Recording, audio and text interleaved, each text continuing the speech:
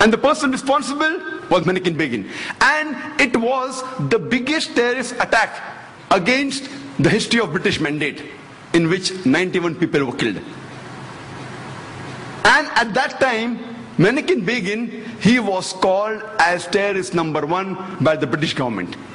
Later on, after a few years, he becomes the Prime Minister of Israel. And later on, after a few years, he gets the Nobel Prize for Peace. Imagine, a person who has killed hundreds and thousands of innocent human beings becomes the Prime Minister of Israel and later on gets the Nobel Prize for Peace. And most of the groups that were fighting, like Stern Gang, Ignun, Haganah, all of these Jewish groups and the leaders like Yitzhak Rabin, Menachem Begin, Ariel Sharon, later on became prime ministers and high holding ranks in the state of Israel. And all of them, they were fighting for a Jewish state.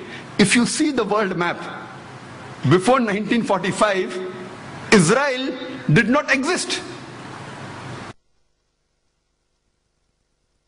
It didn't exist. These Jewish groups, they were called as terrorists by the Britishers. They fought for a Jewish state.